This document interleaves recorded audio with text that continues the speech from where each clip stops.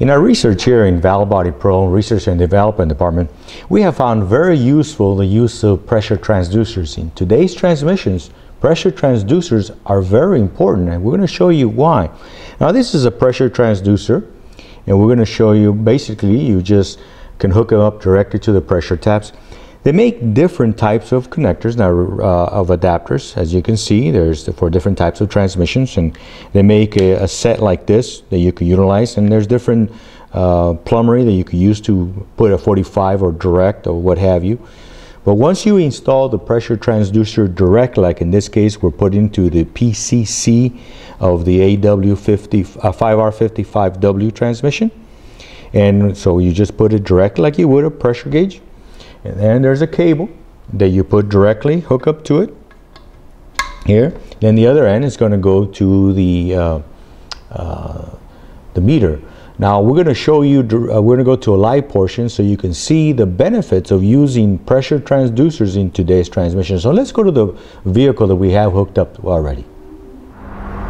Okay, so now we've already installed the pressure transducers on this vehicle. This is a 2006 Ford Explorer with the 5R55W transmission. We installed one of the pressure transducers on, which is going to be channel 1 yellow. You'll see it later on the line pressure. That's the pressure tap on the driver's side. And we put the PCC pressure tap on the passenger side on channel 2. So we have two pressure transducers. Now we're going to go ahead and hook up to the Virus, and then we're going to show you how to do the setup. And so you're able to not only save the information but view it later. So let's go ahead and hook up to the Virus, and then we'll go to see the pressures. Okay, now let's talk about how to set up the pressure transducers in the scope side of the Virus. So what you want to do is you're going to go on the Virus or the Virus Pro. They're both the same. You're going to go to Scope Multimeter, and also on the Modus. Most of the setup of Snap-on seems the same, so the principles apply. So you're going to go to Scope Multimeter, and you can use Lab Scope, or you can use the Graphic Multimeter. Since there's only two channels, we're going to go with the Graphic Multimeter. Now you can choose, I'm going to choose Dual Graphic Meter because there's two of them. I want to be able to check both simultaneously. Now it's going to ask you, do you want to calibrate the probe? And remember, when you're going to calibrate the probe, the vehicle has to be off. So you want to be able to have the vehicle off.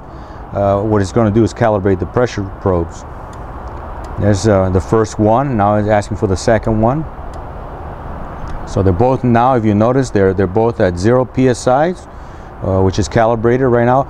So I'm going to go ahead and turn on the vehicle, and then we're going to go ahead and remember, channel 1 is mainline pressure, and channel 2 is your PCC pressure.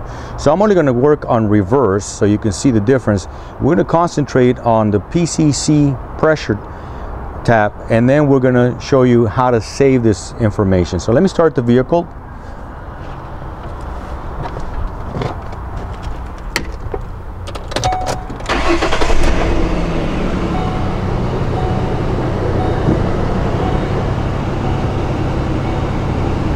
Now, your setup is right here. This is where you set up, for example, for your tracers, which is your channel.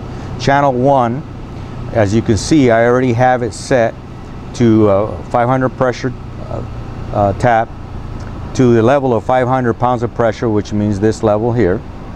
And it's good to have your filter on, because what that does is it clears any disturbances in the line of any interference. And on channel 2, it's also set up with a 500-pound pressure transducer at a level of 500 psi. And if you want to calibrate, obviously you could always calibrate again, but the engine has to be off, otherwise it will calibrate 0 at which you have line pressure right now. So now we're going to go, and also remember the also part of the setup, you also want to look at your sweep. Your sweep is the screen in how many seconds are going to be in the screen. I have it for 5 seconds, so as you can see, it's a 5 seconds, takes the whole screen. If I went down to 2 seconds, as you can now see that you have a 2 second, it's much faster. But for pressure, 5 seconds seems to work just fine. So remember, set it up to 5 second sweep. There you have it. So now let's look at the reverse.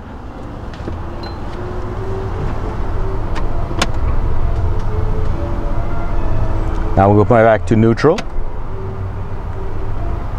Do reverse again. Okay, so now let's save this information. So we're going to stop this right now.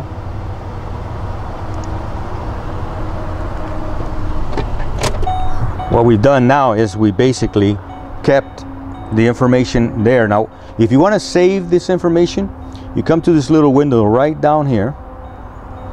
And this is also the same thing when you want to save data. It's the same principle. You hit this button, then you're going to go to File, Save Multimeter, and it's going to give you File, Save Multimeter, then Save All Frames.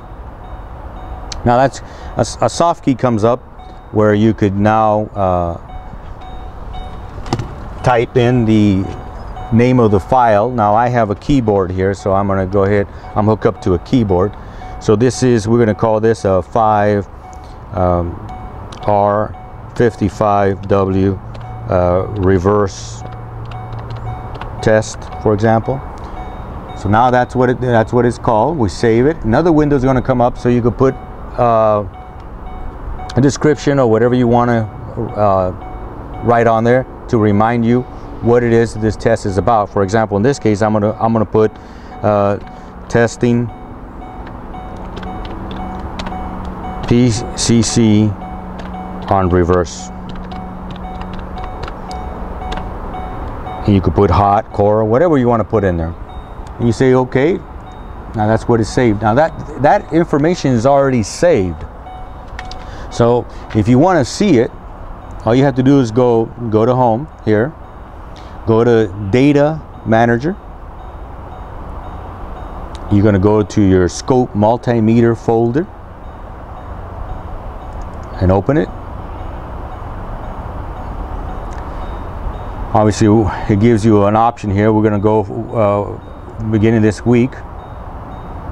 It does a good job of filing for you. Here's what we just tested, 5R55 reverse test. Now if you recall, right here it tells you a little history on it. Here's whatever it is you wrote, you can still come in here and write more information on here. It tells you what this test was about. So you could open it now. And now let's talk a little bit about this. This is the beauty about the pressure transducers, is what you can see with this. Let's put this from the beginning. So let's grab one of the let's look at the initial engagement. Now I'm going to highlight this, which means now I can use this keyboard left and right arrow to move it around. So what I want to do here is, if you look at your channel 1 cursor, your cursor number 1, that's the information in cursor number 1 right here. Cursor number 2, where you put it, is the pressure right here. But I want you to see the three stages that we're talking about on this. It's impossible to see this on a regular pressure gauge, which is needle. Look at this, channel 1. You'll be able to see, there's your servo stage. You can see that it went all the way to about 46 pounds of pressure. Then it dropped down to 30 pounds of pressure. This is now the torque stage. As you can see, it's going 28, 29. It's gradually going up. Then it went up to a 32. And then it's going slowly up. Right about here is where the inertia stage went up. And then it went to full applied. Impossible to see this on a regular pressure gauge. This is the beauty of transducers, that you could basically get real close to the nitty-gritty of this.